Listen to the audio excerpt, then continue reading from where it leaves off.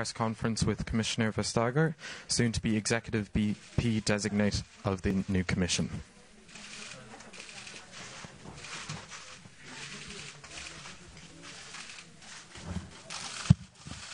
Hello, welcome to this now very photographed event.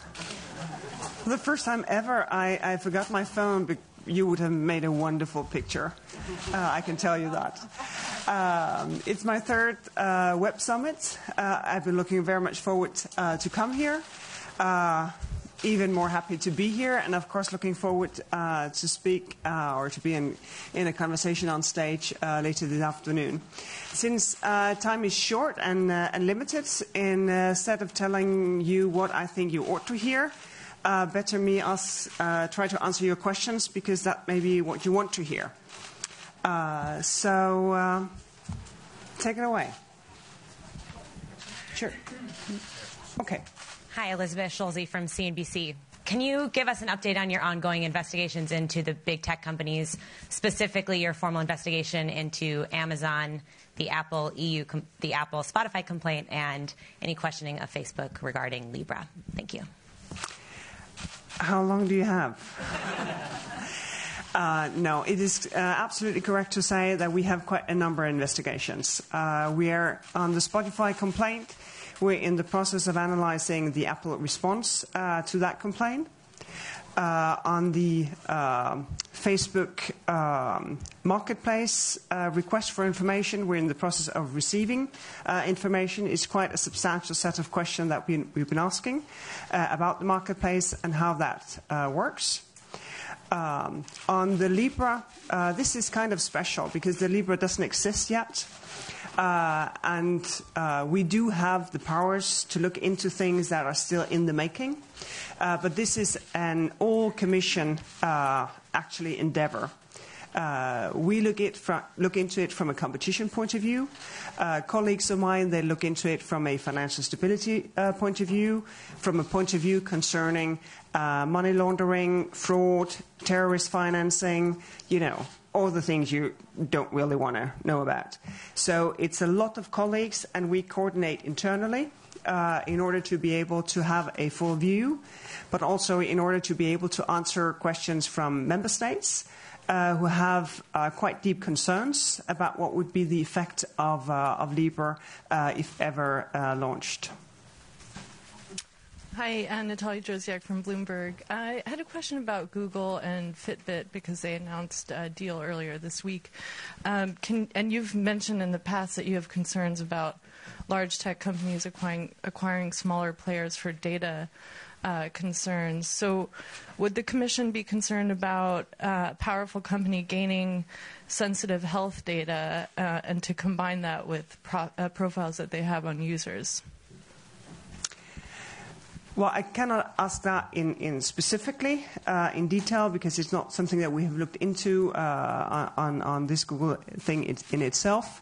But in general, yes, we have a concern if companies merge because of data. And then we look into these questions as a question of, does this create a barrier to entry? Will this make it more difficult to innovate? And, of course, with colleagues, also see if there is a risk of privacy issues arising from that kind of data coming together. Hi, Fu Yunji from Reuters. You are looking into Apple Pay, and previously you had mentioned there was no interest because it's not a dominant market player. Have you changed your mind on that? Do you see Apple Pay now as the dominant market player, and that's why it merits regulatory scrutiny? Thank you. Well, it very much depends on the market in question. And since markets also, when it comes to payments, are developing, and also the market and how you, as a consumer, see yourself, depending or not depending on the ecosystem of your provider, we have a second look at the question of what market we're dealing with. And we've been asking quite a number of questions because we get many, many concerns when it comes to Apple Pay for pure competition reasons, that people see that it becomes increasingly difficult to compete in the market for easy payments.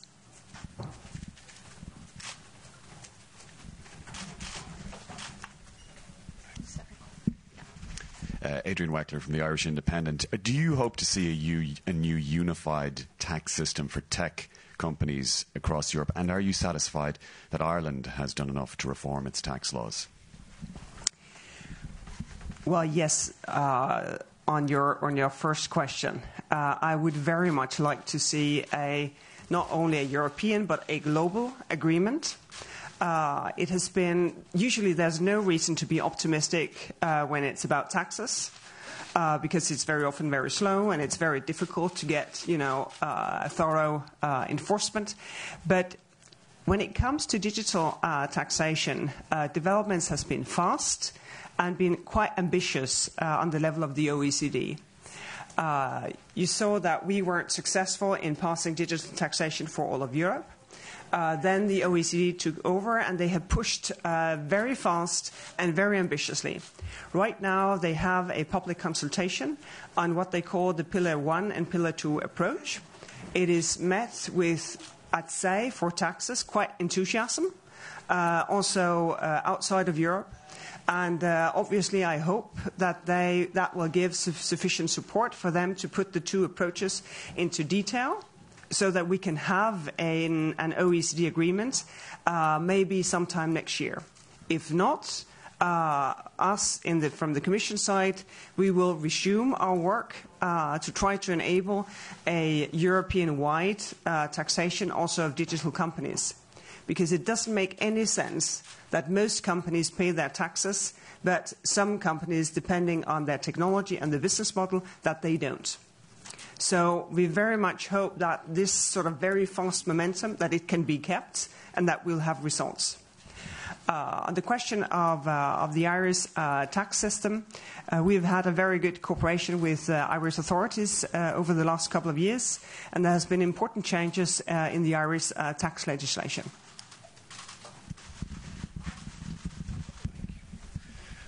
Jordan Wilden from Deutsche Welle.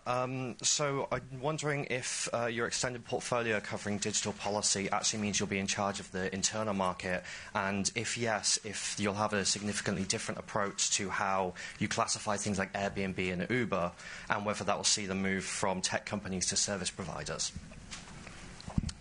Well, this is one of the things that we will be discussing intensively because we will be trying to figure out this question about safety and liability when it comes to what we today see as platforms, but which is increasingly competitors to more traditional businesses, only they have a very different approach as to how to do their business and how to provide the different services.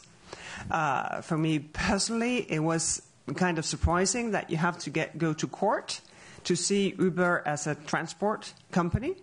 And I think we'll try to push that more and more so that you basically take the whale off to see what is actually the business that we are dealing with here in order to have a level playing field.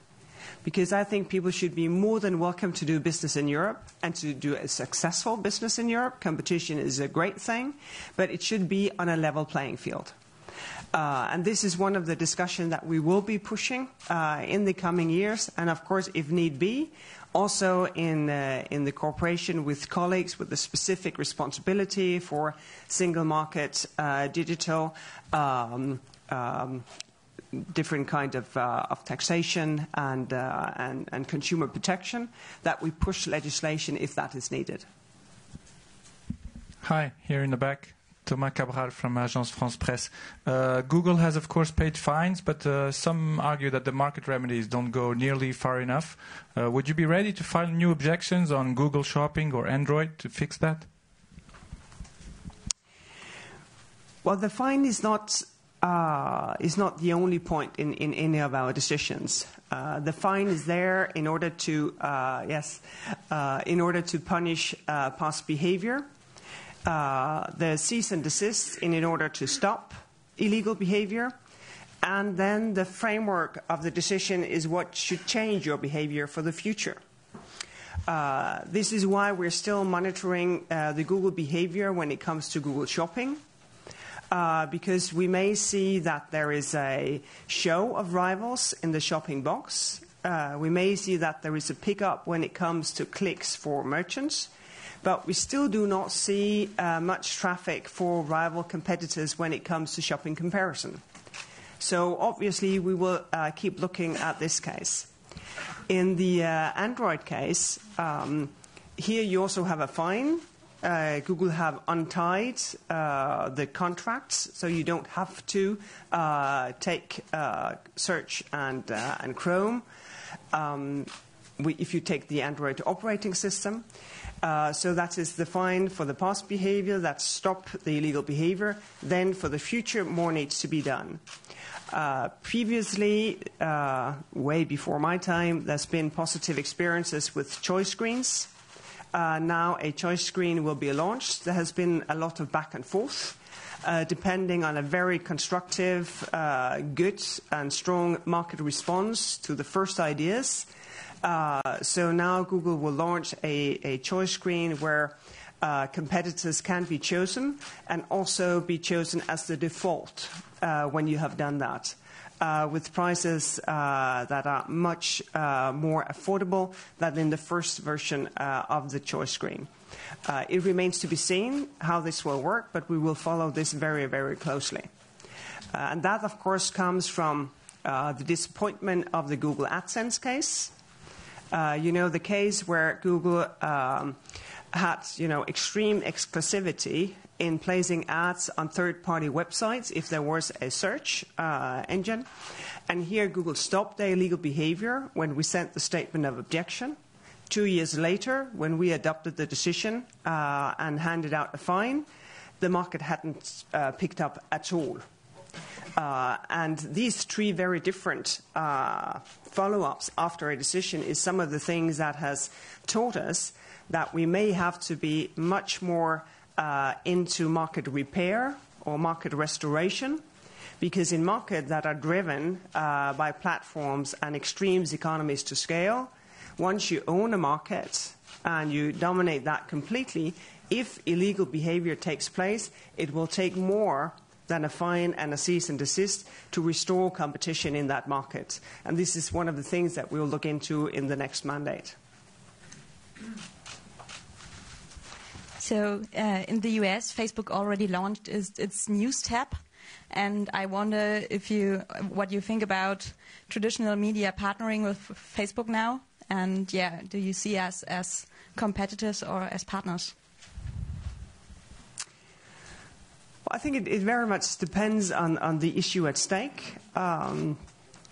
You probably know that at the same time as I've been having a number of antitrust cases, colleagues of mine have been working with Facebook, with Google, with other of the tech giants, in order to try to prevent illegal content, to take it down as fast as possible, because here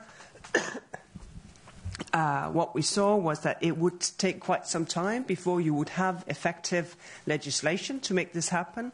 So better to prevent illegal content from spreading by establishing a partnership.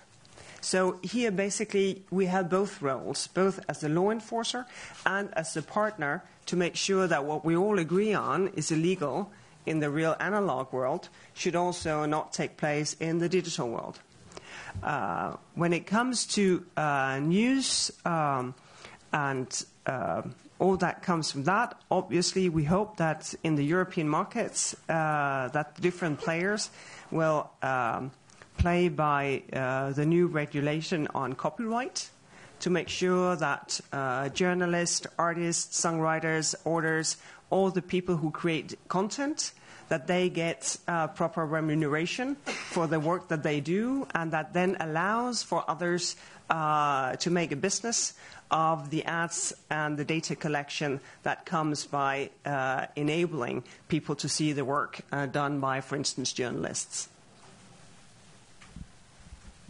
Suzanne Sayers, Point of View International. A question. Tony Blair yesterday from the centre stage said that, generally speaking, politicians on a national level are not sufficiently catching up with technology and the possibilities and the dangers. Do you agree with that, and what's your point on that? Thanks. Well, one of my worries is that we do not sufficiently see that democracy will break down if we allow that to be privatized. And if it's just your feed, and no journalist will question what you're presented for, no opponent will give you a different opinion, no one will discuss it with you, your family or your work colleagues or anyone, it's just for you, then democracy breaks down. Because democracy is something that takes place also in public space, where things can be voiced and they can be fact-checked and they can be contradicted and they can be supported. And this, I think, is a very important point, because this is very much the nature of a number of our social media. They seems to create a community, but it's basically just with you and the provider. And here I unfortunately think that we also need, old school measures, like being together, coming together, recreate public space where you can hear things with other people, you can discuss it, contradict it, support it, and then I think we can find a much better use of social media if we kind of insist that democracy really needs to take place among people in a real community.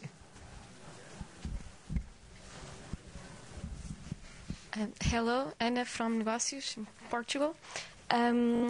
Banks are saying that there's a huge regulatory difference between them and fintech. I would ask you if you agree with that, and if you think that fintech should be increasingly more scrutinized, like in the next few years. Well, first of all, I see a lot of potential in fintech.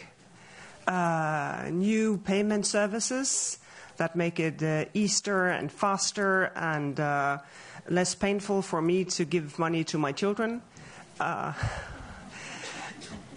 So I think a lot of things that will facilitate payments as one aspect of fintech.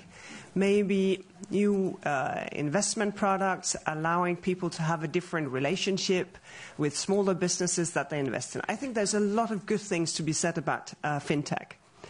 When that is being said, obviously we're very well aware of the risk of unlevel playing field, because banks, they will have, tons of regulation, a lot of that coming after the financial crisis, because then you saw what effects bank can have on our entire economy. So we've been very well aware of that. I think it's important also for banks to integrate what comes from fintech, and also for themselves to figure out, well, what is it to be a bank in 5 years or in 10 years time from now? Because obviously banks, as any other sector, will have to fully digitalize. Hi, Rebecca Stewart from Trade Magazine, The Drum. Sorry, I'm up the back here. We've heard from a lot of politicians, regulators, so on this week. Why is it important for you to be here and speak to the businesses that fall under your jurisdiction in a more informal setting? And what kind of discussions have you been having behind the scenes? Well, I tend not to have discussions behind the scene because that doesn't really make sense in what I do. For me, it makes great sense that you take the time to come here. Because I think there's a lot of things still to be said and to be discussed, not just among ourselves. I think among, for instance, competition law enforcers, we can very fast cozy up and exchange ideas and experiences as to how we get the bad guys and how we support the good guys. When you're in a place like this, you meet all different kinds of people. You can take a walk in the different exhibition halls here and get a sense of what is moving. That is, very inspirational. And on stage, you get a second to none opportunity to have a more sort of open discussion about ideas and reflections that is not necessarily to be hammered down in regulation, but just to make sure that we keep recreating a community. Our president-elect is saying in another venue today that technology may be new, but our values are not. And if we want our fundamental values to travel with us and to be reinterpreted when we embrace new technology, well, then we need this kind of events to be able to talk about it. Commissioner Vestager, we're going to have to leave it there. Thank you very much. Well, thank you very much for coming. It was a pleasure.